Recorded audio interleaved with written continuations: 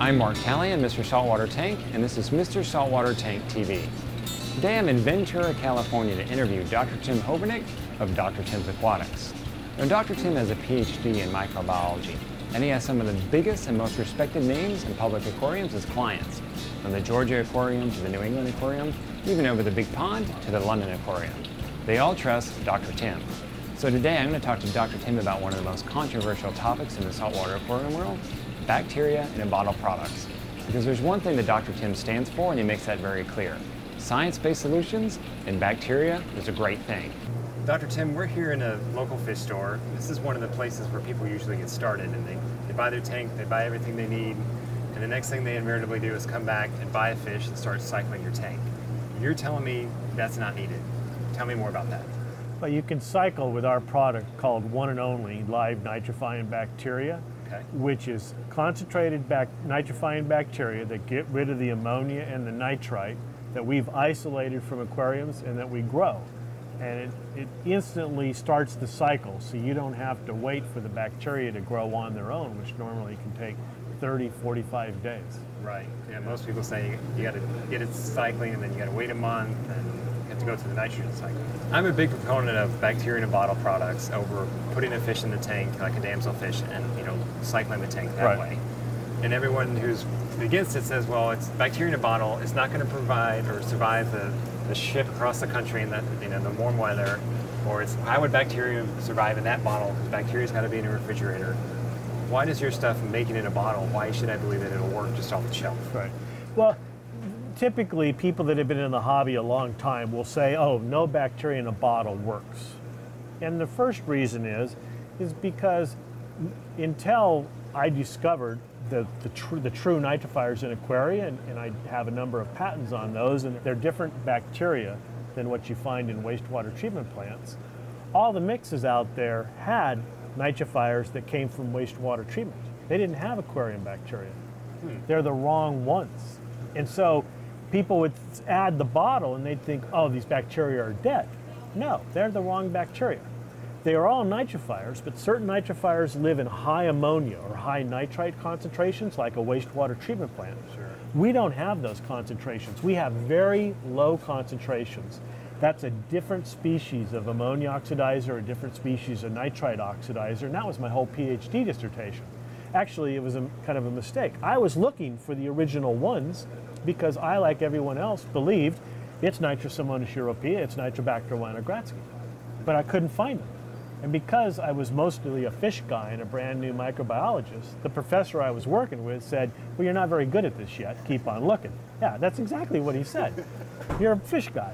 And so I kept on looking, but then through what's called clone libraries and all these molecular methods, we found these new species, and they're very much different. They still nitrify, but they're different species than what's found in a sewage treatment plant. So that's one reason bottled bacteria got a bad rep, because they were the wrong ones.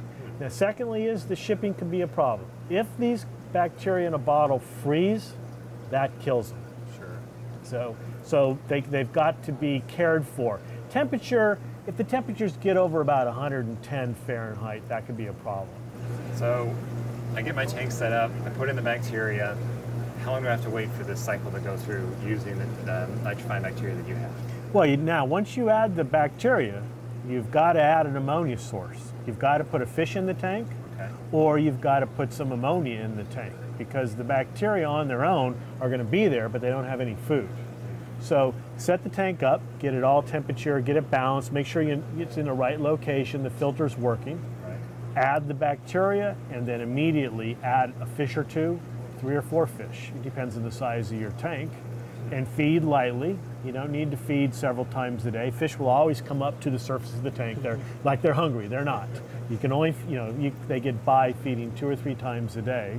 And they're going to start excreting the ammonia. The bacteria are in the system already, and you'll see the conversion. And many times you won't even see the nitrite. The tank will be completely cycled. We've done this with major public aquariums, which are always, could be due to construction delays, behind the 8 ball when trying to open. They've got to open now, They need these bacteria because they're putting literally hundreds, if not thousands of fish in these big displays. So they don't have the luxury of waiting 6 weeks, 8 weeks to let it go through the cycle. They got to have it right then. Exactly. They always give themselves that, but because of construction delays and because stuff happens, that 6 or 8 weeks becomes 6 days until opening. They're putting fish in. They need it working now. So once my temperature's set, my salinity's set, put in the bacteria, and then I can go put in the fish. Couple, not too much. Like you said, you don't want to overstock from the get-go. Right. If you keep feeding lightly, good husbandry procedures, let the bacteria do its thing, your tank's good to go. Your tank's good to go, yep.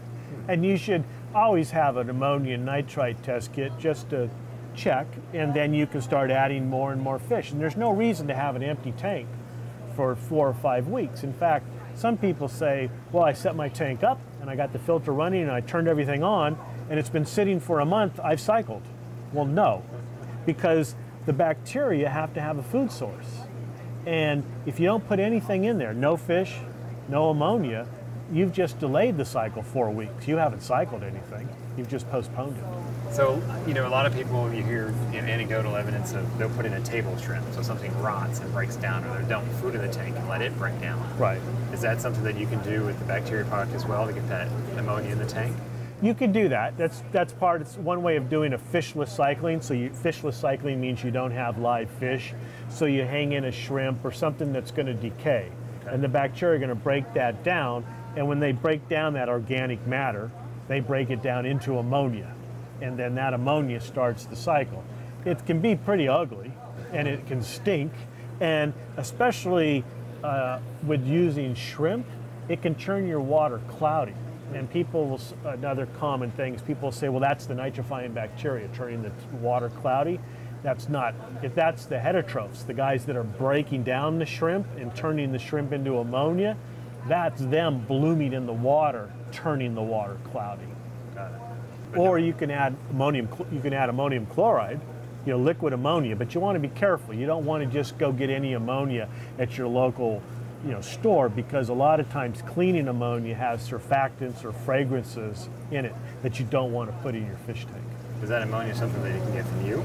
They can get ammonia. We supply ammonium chloride in a dropper bottle. It's already measured out. 1 drop per gallon equals 2 parts per million ammonia. When you order the bacteria from us, just say you want the ammonium chloride, we give it to you for free. And it just comes with it, ready to go? Ready to go. Whole kit set up, ready to go. Yep. So how many days does it take for yours, with your product, for the cycle to go through? Typically, you're cycled within 5 or 6 days, where you're not going to see any ammonia, any nitrite, and you can put fish in the system, sometimes even faster. So this whole month and a half, 2-month thing? Totally eliminated. You know, think about it. Who wants to spend all that money and have a beautiful empty fish tank for a month or 2? It makes no sense. Right. It's like getting the dog kennel, but you can't have a dog, and you stare at the dog kennel for a month. Who wants to do that? At least you don't have to clean up the dog poop, though. Yeah, that's true. But still. But with this, no, you can safely. It's been done many times, from small aquariums to big giant, you know, public aquariums. The London Aquarium cycled their complete. It's 750,000 liters, so that's almost 200,000 gallons with our product. Sea Life Aquariums down in Legoland and Carlsbad, or out in Arizona, again, their shark and ray system, completely cycled within days with our bacteria. Their sharks and rays put a lot of ammonia out. So if these large public aquariums are trusting you, they're spending millions of dollars in infrastructure and fish. Unusual aquariums, it just makes sense. It's proven it's going to take care of your tank like that. Exactly. Yep. And we, even to be different and to show people it works, we've published our results. We don't hide behind something. It's proprietary. You can't see what it is. Our results, my work, is published in peer-reviewed scientific journals. We invite people, to check it out, test it, think critically about what we're saying. You have a low environment. We've put it through the scientific review process and developed a product that really, truly has the right bacteria. So the scientific community has stood behind it. You have some big aquariums that are behind it. It sounds like the only thing that's left to do is for me to go set up a tank of my own that's sterile, nothing in it, and put it to the test. That's what we ask hobbyists or stores like here at the store here. We'll give them a bottle. We ask people, just with an open mind, set up an aquarium and try it and measure it your own. There's even people on the internet that have done that, and they've plotted every day what their ammonia, what their nitrite is. And you'll rise up a little bit and then boom, it's gone within days, and the tank's ready to go. In different forums you can see this. I want people to do that. Head to head, we will win every time because we have the right bacteria and the right science behind it. Sounds like I need to go home and set up a tank then. I would say there's any reason to set up another tank, right? Exactly, right? More tanks. Yeah, I got to. Testing, science. I might get divorced, but I got another tank. I understand. I learned a lot from talking to Dr. Tim, and now it's time to put what he says to the test. So here's what I've got. I've got a 130-gallon fish tank here that I just set up a week ago, and it's bare bones sterile. Dead sand, dead rock. It ran for a week being just fresh water. So there's absolutely no nitrifying bacteria in this tank. It's as clean as it gets. There's no fish in here. There's not even lights on this thing. It's so brand new. So I've got a bottle of his one and only live nitrifying bacteria that he's told me to use. And I've got 2 strong, healthy fish here. I've got a pair of clownfish. I'm gonna do just what he said. I'm not gonna overstock the tank. A pair of clownfish in a 130-gallon tank, not gonna be a problem in terms of overstocking it. And these guys are hardy. They're healthy, there's no signs of ick on them, they've been living a while, so they're strong fish. So I'm gonna put in the whole bottle of bacteria, just like the directions said. That's what it calls for this size tank. Put in my clownfish, and then every day we're gonna monitor the ammonia, the nitrites, and the nitrates on this tank to see if the Dr. Tim's bacteria does what it's really supposed to do. I expect to see very, very little, if any at all, ammonia or nitrate, because I don't want to see that because that would be stressing the fish. I don't want to do that. And I should see this happen very quickly, like you said, within 3 to 5 days. So remember, dead tank, we're not overstocking it, 2 small clownfish, and a bottle of bacteria. Let's see what we get. All right, guys, hang out for a minute. Have them there. Give the bacteria a good shake. And in goes the whole bottle. Mmm, tasty.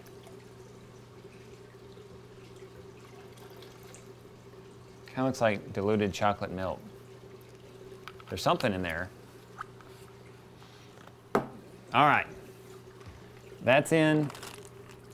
Let that get stirred around for a minute. All right, guys, I promise I'm not gonna hurt you. Go enjoy your new home.